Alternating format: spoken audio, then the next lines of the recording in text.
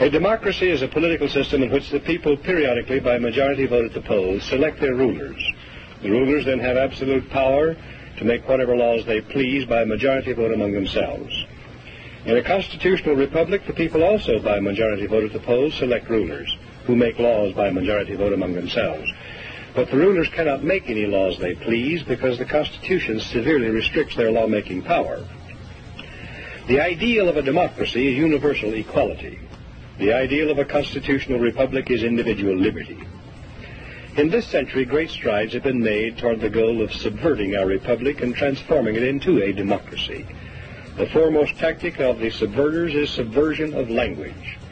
By calling America a democracy until people thoughtlessly accept and use the term, totalitarians have obscured the real meaning of American principles of government. Writers of the Constitution were anxious to safeguard liberty against dictatorship, monarchy they called it. But their chief anxiety was to protect the country against democracy.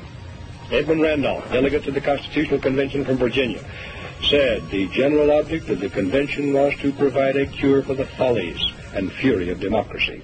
Elbridge Gerry and Roger Sherman, delegates from Massachusetts and Connecticut, urged the Constitutional Convention to create a system to eliminate the evils that flow from the excess of democracy.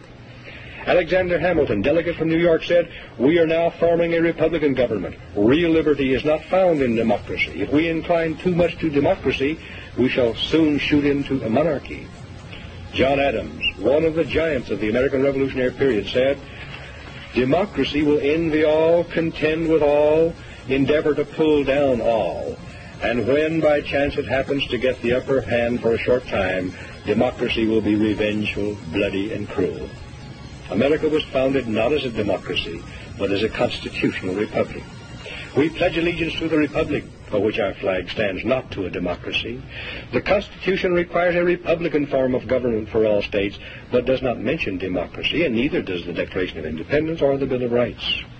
Someone asked him what kind of government the convention had given America, and Franklin replied, "A republic, if you can keep it."